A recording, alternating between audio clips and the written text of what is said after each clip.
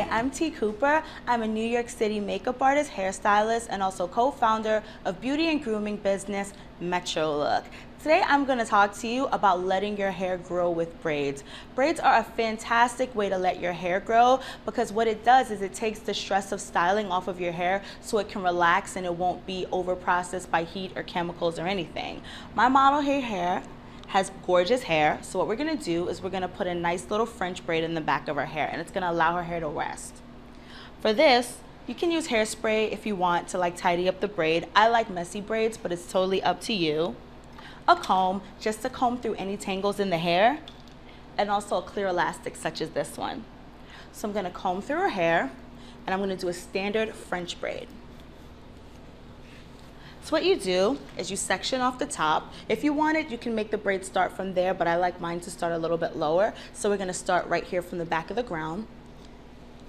And then you just start a typical 3-strand braid, just like so. And then you start to braid it. And then you incorporate pieces of hair from the side. You can do this by grabbing it. I like to slide with my thumb and then incorporate the hair, keep braiding, slide with my thumb on the other side, incorporate that hair in there, and you continue this process till then you don't have any hair left.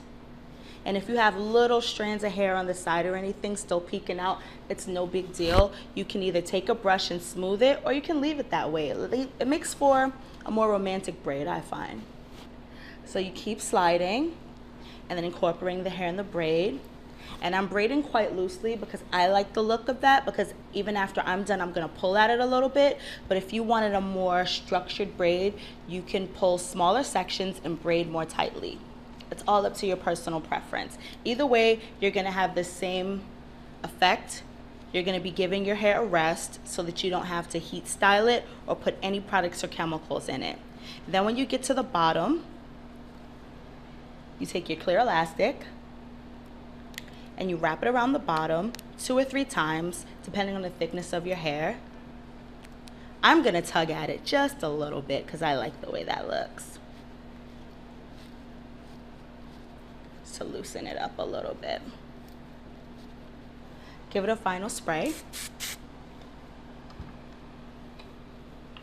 And then you're done. A nice loose romantic braid, and your hair will give a chance to grow because you won't be putting any harsh chemicals or any heat on it. I'm T. Cooper. Thank you so much for watching.